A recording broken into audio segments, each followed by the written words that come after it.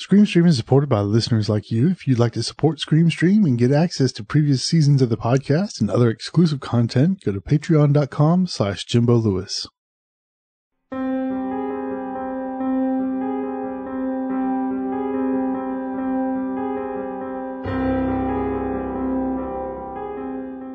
Hello, Screamer, and welcome to ScreamStream, your spoiler-free guide to streaming horror entertainment. I'm your host, Jimbo Lewis.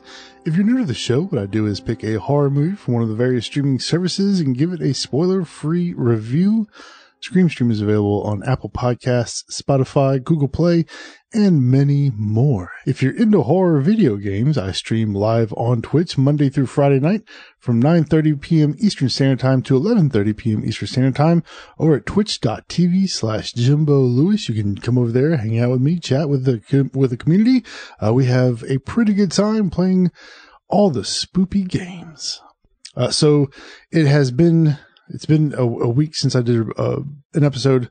My father passed away on October 9th. So we went up there for the funeral, and then the week after, I just still wasn't really feeling myself. So I just had to take a break, sort of just settle into things, get my head right. But we're back. And if my audio sounds different, I'm recording a new way. So right now I'm using OBS Studio, because I have all of my filters and everything put into OBS. So I have like my compressor and my noise reduction, all that is built in, and I can just record straight from there. I have Sony's Vegas Studio, but the issue is, as soon as I record something and then add a plug-in to it, like a EQ or something like that, it crashes and I lose everything. So I'm still working on the whole Windows recording thing. I was using a Mac, but now I have a PC that I've been using for a while, and I still got to figure out the recording situation on Windows. We're working on it though. So I decided to try OBS, because this way I can at least record all of the audio, and then, or with the effects and everything applied as I record, and then just edit it down in my audio editor, which I do have an audio editor, and see how it goes from there. If it sounds good or if it sounds bad, let me know either way. You can hit me up on Twitter, twitter.com/the_Jimbo Lewis. So there you go. And remember, this show is supported by you, and we do have a couple supporters that I greatly appreciate. Lyle and Eric Vasquez. Thank y'all so much for contributing to the show. I appreciate that. Y'all are, at least for this month, y'all have kept it running. I appreciate that.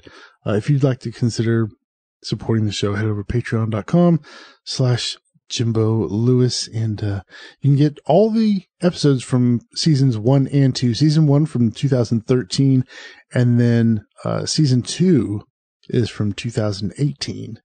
And then I took a break, and we're now into season 3. So yeah, consider becoming a patron over on Patreon. So this week's review, we're going to be talking about Incident in a Ghostland. This is available on Shudder. After the review, I do want to talk about a game that I've been playing on Twitch that I've been streaming live called the Dark Occult, formerly known as Conjuring House. And I think they changed that due to copyright issues. So I'll be talking about that. Doing like pretty much a review. I haven't finished the game yet. I'm pretty close. But I think I've played it enough to give my thoughts and let you know whether or not it's worth the money.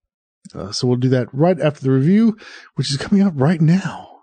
So Incident in a Ghostland currently has a 6.4 on IMDb. This was written and directed by Pascal Laugier. He's writer and director of Martyrs. So by hearing his name, you can just imagine what this movie is going to be like. This stars Crystal Reed, Mylène Farmer, and Anastasia Phillips. And for a brief plot synopsis, a mother of two who inherits a house is confronted with murderous intruders on the first night in their new home and fights for her daughter's lives. 16 years later, when the daughters reunite at the house, things get really strange. And that is a plot synopsis, which is a little, it's silly. It's poorly written plot synopsis, but that is it. So basically, there's a couple of intruders when mother and the two daughters move into the house. Two daughters are really young, probably around, maybe 13, 14, somewhere right around there. And then, we see the whole thing happen. It's brutal, by the way. It is brutal. This is a brutal film. It holds no punches. So we see that happen. That's not really a spoiler. It happens. It's an intruder attack, two guys. And then we fast forward to when they're grown up. The one sister stayed at the house with mom while the other sister moved off and became a writer. And sister calls her back and says she needs help. So the sister comes back and notices that things are really strange. Things are really strange. And she notices that her sister looks like she's been beaten. Sister claims that there's ghosts in the house, or it feels like there's ghosts. And so that is where the mystery begins. Let me talk about the direction. The direction was great. Pascal is a great director. Now, I know I did a review of Martyrs in season 1, and I didn't really like the film. I didn't like the film because of its content, its plot, and just the overall storyline of the movie. I just didn't like. But his direction is amazing. Acting is great in this film. I don't really recognize any of these folks. I just don't recognize them. But they all did a really great job. Camera work is nice. It makes you feel. There's a lot of close-up shots. There's a lot of close and mid-level shots, and it gives the whole film like a claustrophobic feel. It puts you right in the scene. I really like that. I like that a lot. Camera movements are nice. Set design is really cool. The house itself looks spooky. Every part of it, whenever the girls move through the house, you just get this creepy feeling. It is amazing. The color palette is nice. It's just muted tones. So you just get this sense of dread throughout the entire film. And it's very dreary. No bright colors or anything like that. It's just a dreadful thing to watch. So the color really adds to that whole mood. Very little color at all, which I like. I thought that was completely fine. Story, however, this is where I have an issue with Pascal. The story, I liked it up until halfway through the film. It started off as a really cool ghost story. And then halfway through the film, the whole plot is revealed, or the big reveal happens. This is halfway through the film now. These are the things that should be done like in the third act, I think. But halfway through, the plot's revealed, the curtain is pulled back, and then it's just a downhill ride from there. And I that's just really not my thing. I don't enjoy that as much as I think some other folks do, because I got a lot of hate for my review on Martyrs. Like, people are like, I can't believe you did not like that movie, and I just didn't. It just wasn't for me. I didn't like the story, and I'm not going to say it's a similar story, but it's a similar storytelling mechanic that Pascal used in this. So halfway through, we get the big reveal, and it's disappointing to me. I wanted that to happen like maybe in the third act. So the reveal happens, and now we're just kind of waiting for the movie to end, and it drags on, and it drags, and it drags. And that to me was disappointing. The other aspect of the film, and this is completely subjective, was hard for me to watch. This was a hard film for me to watch because of the amount of violence towards the female characters. It made me feel really uncomfortable. I know that's probably what he was going for. That's what he's going for. But for me, it's a hard thing to watch. I don't enjoy watching movies like that. When I watch a horror movie, I want. Well, let me put it like this. I watch horror for pure escapism, and when I have something as real as what is portrayed in this film, I'm not enjoying myself. I'm not enjoying the movie. I'm just wanting it to end by that point. And it's weird because some films, they do have violence towards women, but it's done in a way that's not hyper realistic, I guess is what I'm trying to say. I hope I'm making sense here. I hope I'm making sense. This was hyper realistic, and I just didn't enjoy it. I just wanted it to be over. With that said, this is a well-made movie. It is well acted, well directed, and deserves a high rating. It really does. It really does deserve a high rating. It's got a 6.4 right now, as I mentioned. Putting my emotions aside, I think the film deserves like a 4 out of 5. Maybe even like a 4.5 out of 5. But for me, because of the subject matter and the way the story was told and the plot reveal in the middle of the film, this wasn't my kind of movie. For me, I wouldn't watch it again. And if I saw another film of his, like if I saw one pop up on Shudder or something, I don't think I would watch it. So I would give this film personally, for me, like a 2.5. And I know I'm kind of like on the fringe. I'm the outlier here. So you will probably like it. You might like it. If you like Martyrs, you'll probably like this one. And I recommend you at least watch it. Check it out. But if you're like me and you just don't enjoy these types of movies where it's just brutality against women, and I'm not saying we shouldn't have that. I'm just saying I don't personally like to see it. I don't enjoy a film with that stuff in it. That's all I'm saying. You probably won't want to watch it. But it is well made. It's well acted, well directed. So if that doesn't bother you, if you're not squeamish towards that sort of subject matter, go ahead and give it a shot. You just might enjoy it. This was recommended to me by somebody in my chat one night when I was playing Resident Evil. Not Resident Evil. I was playing Alien Isolation. And one of my regulars came in. She recommended this movie to me. Said she thought I'd like it a lot. So I gave it a shot. It wasn't for me. It just, I don't enjoy that kind of movie. So I can sit here and repeat myself, but I'm not going to. I will just say this gets at least a 4.5 out of 5 without my emotional involvement. Check it out. And that's all I got to say about that.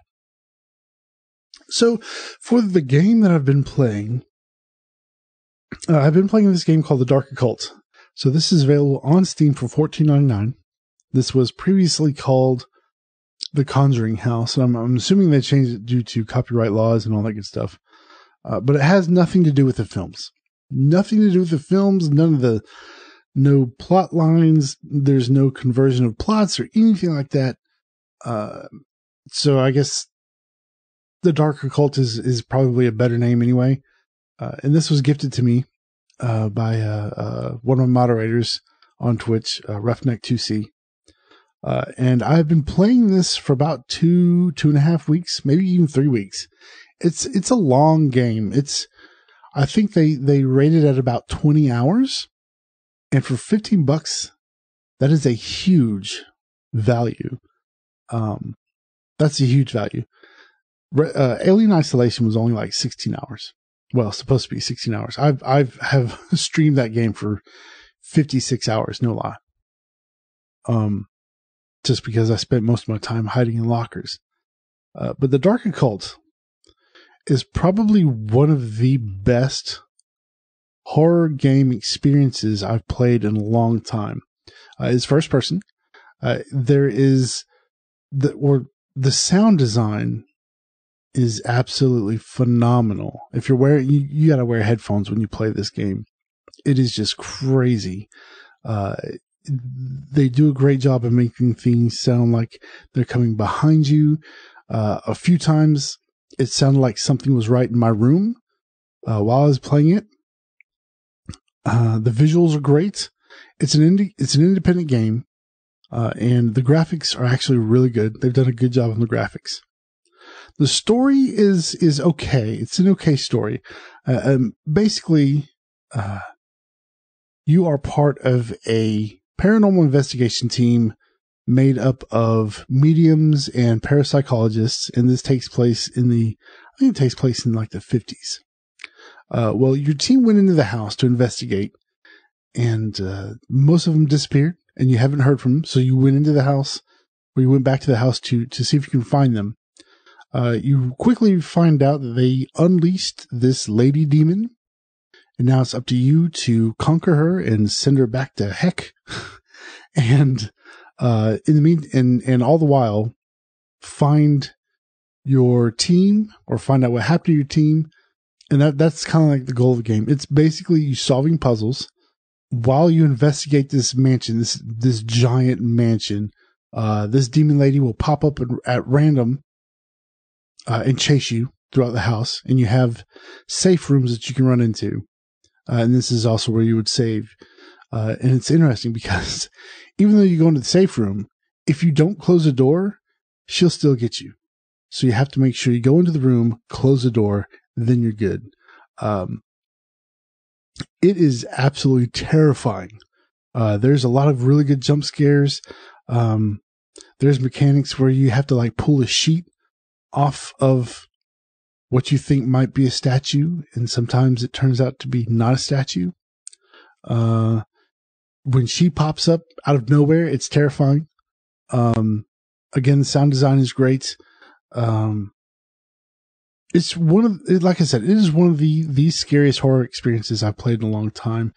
There's no real combat. You either have to run or die. There's no hiding. There's no hiding. You just have to run away. You can collect little talismans. So if the lady appears to you, you can flash a talisman at her, and she'll go away for a brief amount of time, enough time for you to get to a safe room and save your game. And there's some other aspects that come in later in the game, but that would just give you spoilers, and I don't want to give you any spoilers. Again, this is available on PC only. You can get this on Steam for $14.99. Well worth the money for the amount of time and content that you get. It is well worth the money. It's a lot of fun to play. It's super scary. It's funny because I say this all the time in chat. Horror movies don't bother me at all. I can watch horror movies all day, all night, 24/7. Don't bother me. Horror video games terrify the crap out of me because you are in that experience. You are in the room. You are in control, and whatever is happening on screen is happening to you. And there is a feeling of real consequence. And that's why I love horror games. Definitely recommend the Dark Occult. Give it a look-see, give it a playthrough. I don't think it really takes that much to run it. Let me see what the requirements are. The minimum requirements are 6 gigs of RAM, an NVIDIA GeForce GTX 760 or Radeon 260X. Those are pretty old video cards. DirectX version 11. And that's really about it. Recommended specs are 8 gigs of RAM and a GTX 970, which is a pretty old. I mean, that card came out 5-6 years ago, and 10 gigs of available hard drive space. So it doesn't take a whole lot to run. So definitely recommend it. Check it out. That is called The Dark Occult. So that's going to do it for this week's episode of Scream Stream. If you'd like to keep up with me outside of the podcast, you can do so at twitter.com/thejimbolewis, or you can join the Facebook page. That's facebook.com/screampod, or you can check out screampod.com, and there I have links to Apple Podcasts, Stitcher, Pocket Casts, and a direct feed. And the Patreon link is there as well. I also have links to the Twitch channel, YouTube, and in the Twitter account as well. And if you have a movie you'd like me to review, you can hit me up on Facebook or Twitter. And finally, music used for Scream Stream is recorded by Kevin MacLeod over at Incompetech.com. Until next week, I'm Jimbo Lewis saying if it was real, the cameraman would be dead too. Good night.